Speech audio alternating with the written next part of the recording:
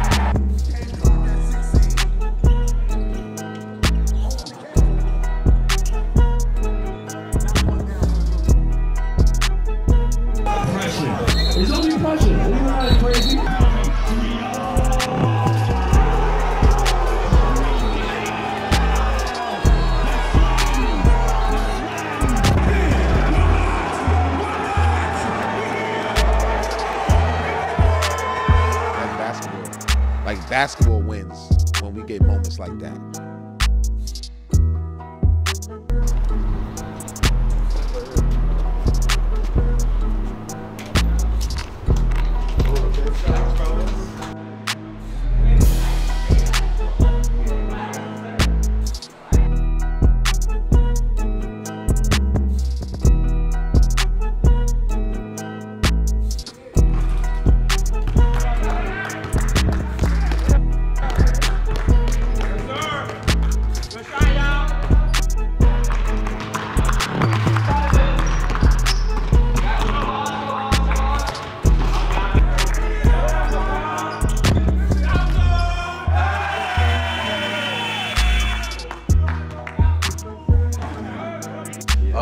Good Brothers Podcast. My partner, Raslam, couldn't be here. So I got the day to speak to y'all. I want to go this way. Coaches, coach, players, introduce yourself. You know, we got a nice audience, so I want everybody to introduce themselves, and, you know, we go from there. We have Patrick Masseroni, Stepinac graduate, class of 2006, and finished up my 8th year as the head coach here. My name is Jordan Gabriel. I'm a junior, Video, New York. Boogie Flan, class of 2024, Bronx, New York. Ben Little, class of 2023, New Rochelle, New York. Dan Carbuccio, class of 2025, from Yonkers.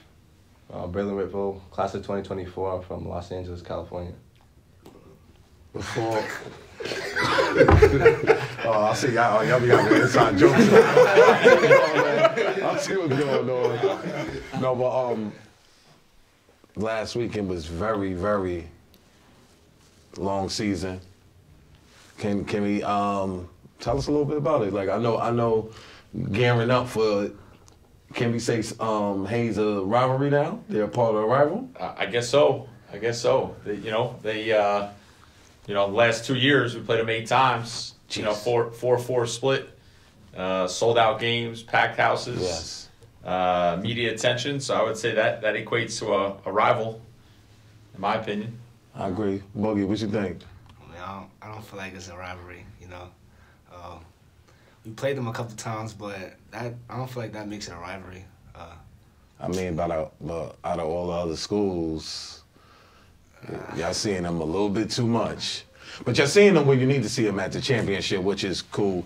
Yeah. So, you know, after losing and then getting ready for the cities, how y'all felt? I mean, we was ready, you know, we just wanted some revenge, you know. From last year, we came up short to this year, losing in the Archdiocese by, I think 20, was it? 19, something like that? 15. Hands and feet, look at Ben. You need to tell 15, Ben, you ain't sleep since that, Ben? But losing 15 in the Archdiocese and coming out, what was up, 19 to 38 or something like that? Right? Yeah. Just coming out, playing hard, and, you know, getting revenge. That's really what we wanted. You know what I wanted to do different, right?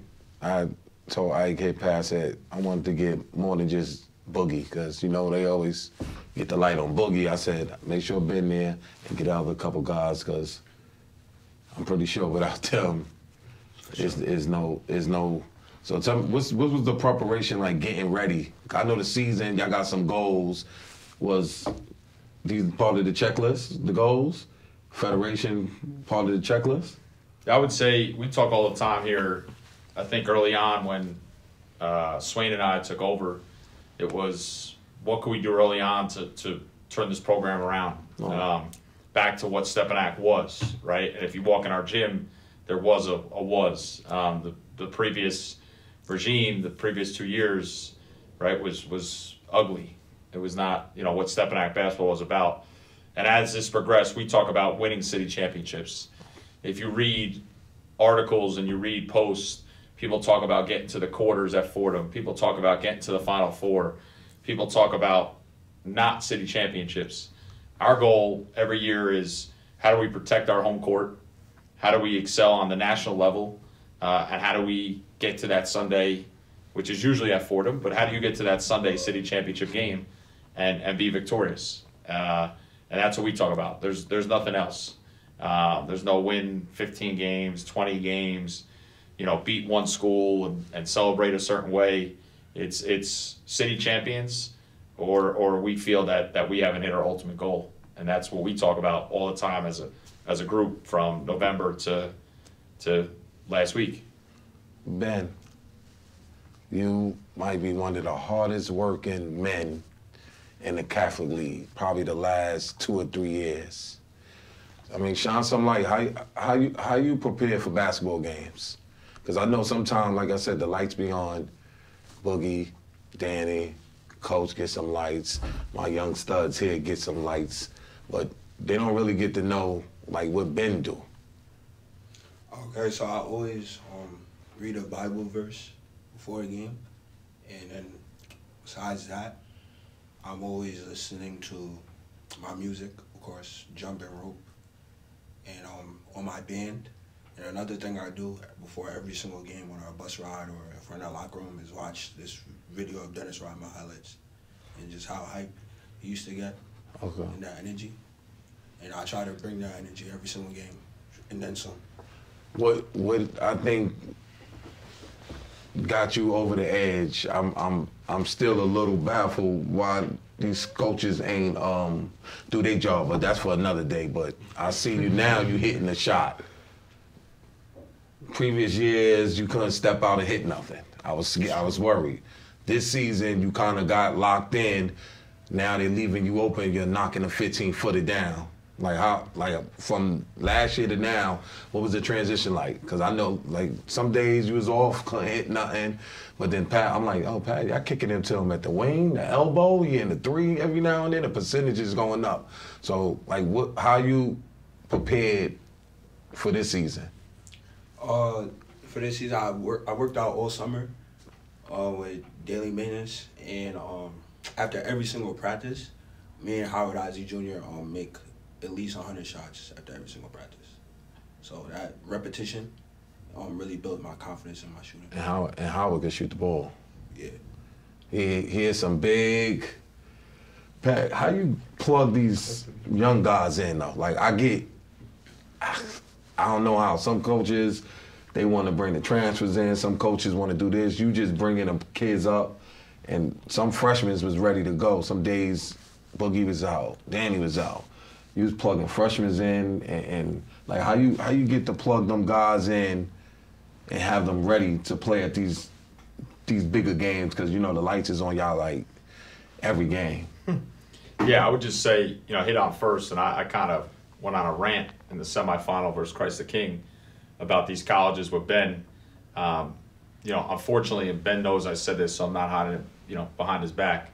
Ben to the college game isn't as sexy. Right? Yeah. They want long, athletic, hands down to here, blah, blah, but Ben's a winner. So what I keep telling guys, if you want sexy, then don't take Ben. If you want a winner, right, he says he watches Dennis Rodman. If you want that type of player, but a great human and a 4.0 GPA, and you're watching this, then take a winner. Because I think these guys are getting fired or in the verge of losing their contracts because they don't have winners. So that's one there. In regards to the other part, I would say these guys, and 4 of them are underclassmen here. I get the credit. I get the fame. It's my staff. Swain, who everybody knows has been with me from day one, and we've added in Al Shep and Alexis Nunez, 2 guys that played college basketball, Al that played overseas, that all 3 of them bring a different dynamic. And I think if you look at every guy in this program from year 1 to year 8, there's been development. And in addition to development, I told our guys, you can't tell us this year we weren't in a situation, right? We played the number 3 team in the country. No. We were the favorites in a lot of games. We had sold out crowds. We had media. We were on national TV. We played bigger teams. We played smaller teams. We played guys ranked higher than these guys. So we were prepared for every situation. And I think the young guys, as the season went, just continued to learn and continued to mature. And then when it came to Malloy, Christ the King, and Hayes, they look like seasoned veterans, not young guys. So it's a credit to my staff, to these guys as the starting 5, to care about the role players and the bench guys, and guys understanding what they needed to do. But it goes back to preparation, and we take pride on that. These guys could all tell you behind the scenes, I'm really attention to detail, yes, and organized, and they make fun of me at times for that. But I think too much detail, right? gets us to we as a program have gotten, and that's big for us. But credit the young guys for listening to these older guys and my staff. Definitely. I wanted to piggyback off your coaching staff. You do a great job. Like, you pick and pop. Like, you getting ready for the season. Because I know a lot of minutes wasn't there previous, so now you get more minutes as the season went on. How you transition? How you got better? I feel like this offseason, I worked a lot more on my conditioning and my consistency when I'm on the court. So I usually, my trainer, Ross, he works for Probes Inc. He also coaches a lot of NBA players and stuff. So I would just go there every day, get up, a lot of shots, a lot of threes, and now it's just transitioning into my game. Yeah, because you played, y'all played Hayes game 1 at Hayes. And I ain't catching too many step games until the season really kick off. So I'm saying, who Pat got out here at the? Because we already know the guys. So the others, when the seniors go off, they plug in the two or three who leave out. You stepped in well. You stepped in well. Howard Osley stepped in well. He ain't here, but Howard Osley Jr. He shoot the leather off that ball. Like it was that game against Hayes. I was like, and Pat still got him out there like that long. But that come with trust. Y'all come with understanding, come with learning. Danny, how being out some of these games this season, because I know you missed a few, probably 8 total? 12. 12? Okay. All right. Well, my math off there. How you felt while sitting out, but you also was supporting your teammates? I mean, I felt it was kind of a bittersweet feeling because obviously I didn't want to be out. But at the same time, injuries is a part of the game. So me being out, I just try to study the team, see what everybody does well, what people need to work at, and stuff like that. So when I come back in, I know what to help our teammates at in certain areas. So just seeing that, it just I feel like it just helped the team just a little bit more. I watch you some games, pulling your hair, I wish I was out there. I wish I was out there. But over the years, I've been watching Pat step, the core don't change. The faces change, but the core don't change. The system don't change. How's life since starting role for you at Step? It's been a change because in my old school, I used to live 5 blocks away from school. Now I gotta What school was that? Mineola, is in Long Island. Okay. It's an inside joke about it. I know, but no. But now it takes me a little while, and the competition on the court's a lot higher too. The crowd's different. Hayes, the first Hayes game, my first time, I sold out arena or gym or whatever.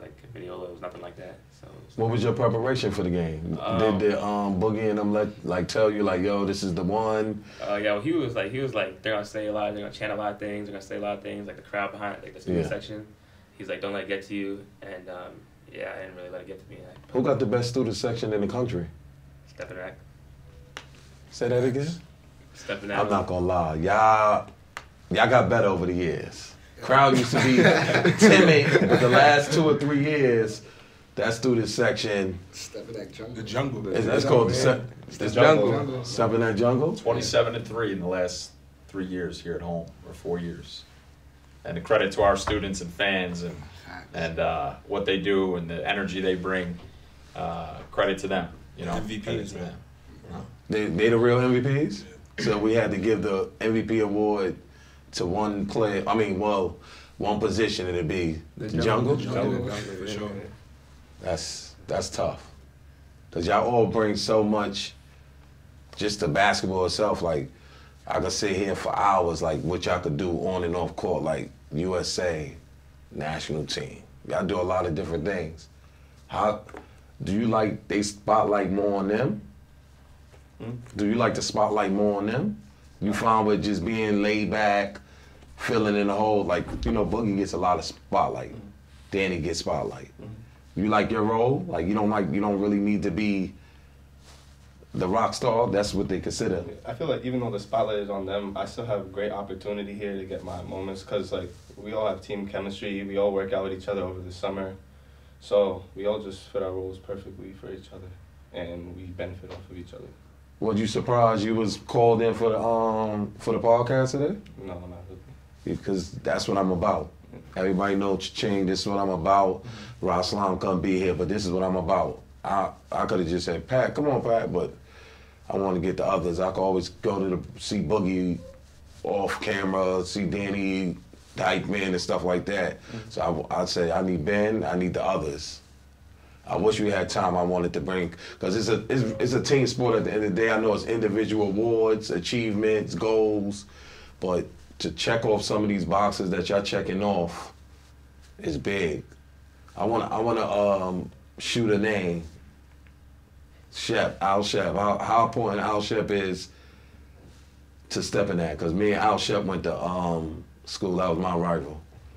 And like he was from my neighborhood. I always thought like Shep was like God. You coming out of my neighborhood or you know any of these neighborhoods that we come from that the percentage lowest to come out, I always cheer on it. He did a lot of stuff that normal people in our neighborhood didn't do. How y'all feel about Shep? I mean, I feel like he gives like a different perspective than the coaches. You know, the coaches are the coaches, but he used to play the game, you know, so no offense to the coaches, but like he gives that different perspective of like the player view. You know what I mean? He just gives that insight to the team and tell us what we can work on and get better at. Third on the staff, jump shot wise, but that's okay. oh no, we know him. We know Shaq. We know Shep can't throw a rock in the ocean. We know that. That left hand wind up. We can't throw a rock in no. We know he get no. For years he couldn't shoot it, but the other coaches, how important they is to Stepinac. Because I know Pat get all the, but he got his partner on that been with him 8 years. How important the staff itself? I feel like they're very important because, like, for example, Shep, he helps out with, like, the bigs and stuff like that because that's what he knows how to do. And then Coach Alexis, he's more like guard work, shooting, and stuff like that. And, like, all the coaches, they just play well with each other, whether it's Pat and Swain or Alexis and Shep. Like, they just get, like, they get well around each other, so it helps us translate whatever they're telling us to do and stuff like that. Building, keeping the program to the highest standards, like you said, Pat. How important was picking the right staff? Yeah, I think you have to have the guys that one, you do it as a group, that care about the group. And we've had guys that I've let go that care more about, and what I see a lot in the game is care more about like being Boogie or Ben's friend versus being their coach. And I think what's hard in today's game is the divide, right? And I think as a staff here and as a school as a whole, we've adapted to how to coach in 2023 across athletics in general, not just basketball. But it's how do you divide, and you could ask these guys. I tell them that you could have as much fun as you want because ask the guys ahead of you what the next level's like.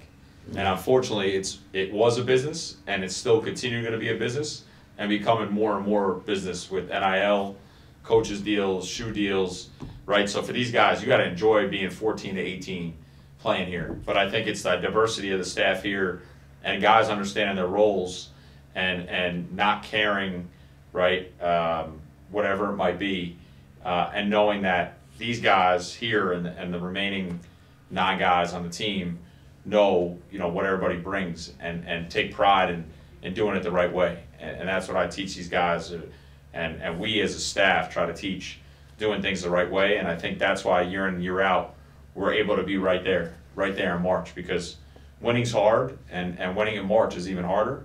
Winning in the CHSA in March is even harder. So I think it's a collaborative effort from your best player to your 15th player, to the staff, to the managers, to the trainer, to everybody in between. We're fortunate enough to have a great support staff. And then all these guys in here too, they're families. I mean, our families adapt and understand the culture here. And at times I'm not gonna lie, there's times they don't like me. Oh, yeah. And they don't like their own, teammates on the team. But at times you put that beside yourself, and you see what the ultimate goal is, and the reward, was Sunday. I believe the last 2, is this one of the hardest schedules y'all put together this year? Probably. This year, 2018, and there was so many similarities. 18, we played in City of Palms. 18, we went 2-2 at City of Palms. 18, we went to Delaware. We were fortunate enough, we flipped it. We lost to Paul, beat Paul the 6th. Then we went to Hoop Hall that year. We lost versus a national team. We did this year. There was just so many. That year in 18, our last loss was to Iona Prep, right? That was the last time they had gotten us on a big stage. Yeah. So there was so many similarities to 18. We won it all. But I would say this year, or 18, is probably the hardest, and we're almost locked in for next year already, which be even crazier. So I think the issue with New York too is not all, but some coaches care more about the W than helping these kids out. Yeah. So we could play anybody in New York and knock it out a plane or a bus. Well, what's that going to do for these guys here? Well, what does that do for them, and being seen, being ranked, being able to say I played against this guy, that guy, played against this team, for personal win 7 non-league games. And that's why it's those same guys are we can't keep kids. Kids are leaving New York. Kids are that. Yeah, you're not taking them to experience everything else. Yeah, and everybody's different, but can you give them exposure and the platform? And there's guys that do it in New York, and credit to them, because that's what it's about. And even in our league, there's more and more that, they keep saying, oh, the prep schools are stealing my kids or coming after our kids. Give them what the prep schools are doing. Yeah, put the schedule together, Ben, I know recruitment is probably the thing you think about the most. How's recruitment for you? Recruitment as of recent has been going. I have 4 Division II offers, a couple interests in Division I, and a lot of Division III high academics. So we just keep on going with the season, see how it goes. Okay, you got a time frame where you try to make a decision, or you just gonna fill out federations? And yeah, I know at the end of the season. See, your mother gonna probably see this, and she gonna be bugging me. Can you shout your mother out, please, so she don't kill me, please? Shout out to my mom. That's my everything. Yeah, I don't need her running down on me. Cha-ching, running down me. But like Coach said though, support, it starts at home. So I see some of y'all parents, like me and Boogie, Pop, Danny. I see a lot of y'all parents, and the support is there. So it got to be a balance of both support on the court and off the court. Because there's days probably you ain't gonna like Pat, you probably ain't gonna like media, you're not gonna like none of that. We wanted to do an episode based off y'all. We did one at the PSAL, but they're gonna be shocked to see I came in Stepinac and got the coach, 5 starters, and I'm in the chairman office. I'm good. I'm good. I know y'all got y'all got a busy schedule, stuff y'all got to get ready for workouts and stuff. We got 5 more minutes. All right, so I got 5 more minutes. I'm just gonna go around let my audience, let the people know, because this getting out. Something they don't know about you. Something that people don't know about me. How about a better one? What's your end goal? My end goal of Stepinac is to get an offer to play at Division I level. Well, Mine go. Mine go at Step. Probably to get another city chip. Probably win 2 state federation titles. And just get better than I was this year for next year. man. My end goal at Stepinac, I met one of them, the city championship, and now my other one is to win the federation, and then my other one is to play basketball in college. My end goal at Step, to leave here with 3 city chips. 3. Hold on, that's what y'all talking about every day? I will get that most watch. I'm gonna let the most in the school. I believe That's so. the most of the school, man? No, the most. 3? No, but nobody. The most is 1. We have 3 since 1960. 1960, 2018. So if y'all win 2, you already meet the goal. Yeah, exactly. I'm gonna win 3. Same question for you. My end goal at Stepinac, I'm trying to go back-to-back city championships. I'm also trying to win back-to-back federation titles. And I want to play Division I college basketball. Well, Pat, you can sign us up, man. Well, I appreciate you guys being here and venturing out of the PSAL. You know, you got nothing but respect for those guys. You know what, Pat? Because for some reason, they love to chain, but like I can't get. They don't give me the wiggle room in the Catholic League. Yeah, you're right. I got nothing out. Smoke, Bud. Yeah. You know, everybody in the PSL. Ron. You know, who else we screwed in the PSL? Rose. Yeah. I got nothing but love for those guys. But it's good to have you. Yeah, you know, in the Catholic League and see what what the Stepinac High School situation is up here in White Plains. Definitely. A little different than being deep in Brooklyn. Yeah. Oh yeah. You definitely gotta go to Brooklyn tomorrow night. Now we appreciate everything you do and your guys around New York. You know, and I think for us here and for these guys here, they earned Sunday.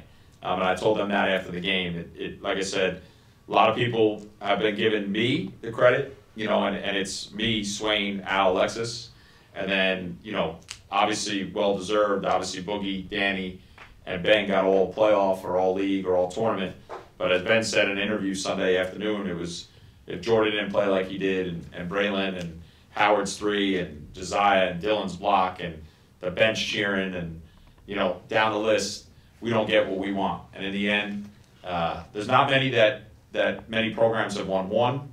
You know, and in 2 years or 5 years now, take out COVID, Stepinac's gotten 2 since 2018, and the goal is to get 3, you know, and 4 or 5, and that's what we're about here. So we appreciate your guys' coverage, what you do for New York basketball, and sometimes we get categorized a little outside the city, but hey, we're city champs. I mean, y'all still New York to me. I don't know. Y'all still consider New York, man. From the good brothers. Raslam couldn't be here. Ike, Visionary. I want to just personally say thank y'all. Thank you. You had to take time out y'all day. Y'all didn't have to, but y'all did it. So this pad is considered my favorite I used.